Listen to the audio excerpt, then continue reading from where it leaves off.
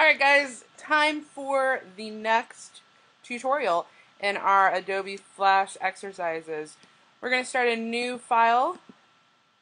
We'll do File New or Command N on your keyboard just like we did in Adobe Flash. We're going to again do an ActionScript 3.0 and we're going to say OK.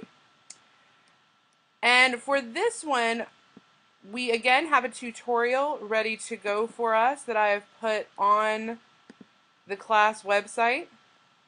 We're going to be completing the motion path tutorial.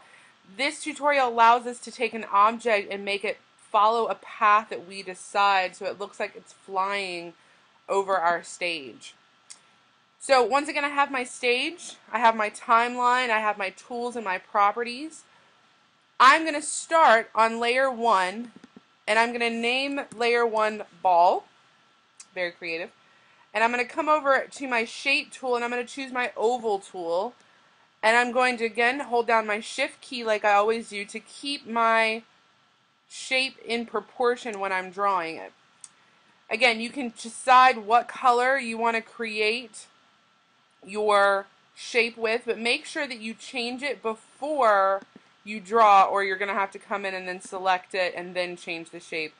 It's just easier to select the color first, but not a big deal. Alright, so we've got our circle here, and before we can start, right now all of my shape is broken up into these little dots, and I need to convert this into what's called a symbol. A symbol is what we use in Flash to create animations more easily. So we're going to right click, and I'm going to say convert to symbol. And I'm going to name my symbol, again, ball, so it matches my timeline layer, and I'm going to say OK. And this is going to then change into a solid circle, and now it's got a box around it, and underneath my library over here you're going to see that I now have my symbol called the ball. The nice thing about the symbol library is you can pull the image out multiple times without having to redraw it, and then you can delete them just as easily by clicking on them and pressing your backspace.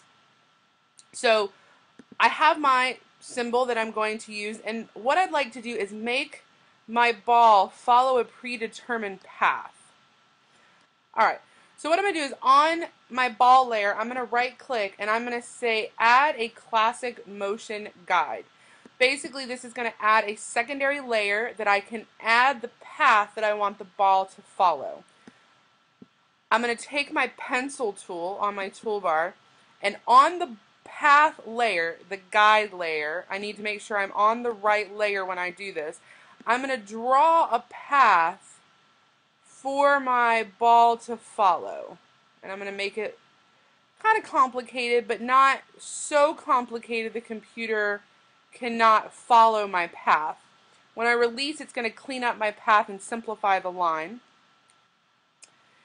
It doesn't matter what color the line is, it doesn't matter how thick the stroke is, because we're going to hide this all later.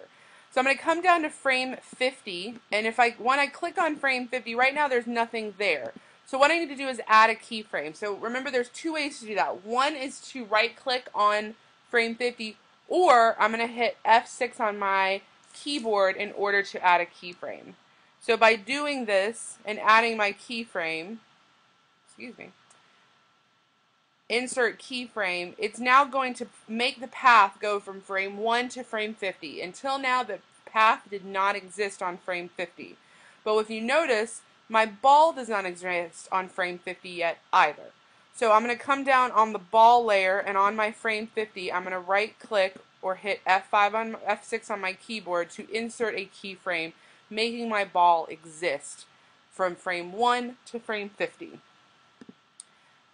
I'm going to go back to frame 1, and I'm going to grab my ball with my arrow tool, and if you notice, a little black dot appears in the center. I need to line that black dot up with the start of the path that I created. I'm going to come down to frame 50, and I have to do the same thing, only this time I want to line my black dot up with the end of the path I created. When you go to do this, you're going to notice the computer pulls the black center to the tip of your path. It's going to help you with that, and it's going to help guide you automatically.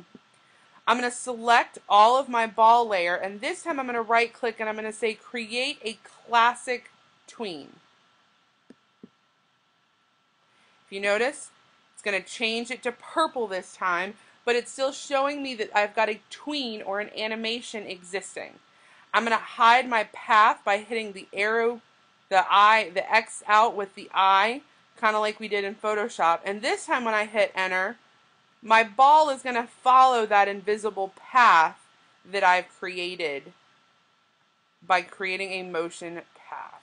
So that's a little boring for me. I want to change it up. I want to make it so that it changes a little bit. So I'm going to come back to frame 1 and I'm going to click on this and I'm going to right click and I'm going to say free transform. And I'm going to change the size of my ball that I started with. Again, hold that shift key down in order to change it in proportion. And I'm just going to shrink my ball down. I'm going to come down to frame 50 and I'm going to increase the size of my ball.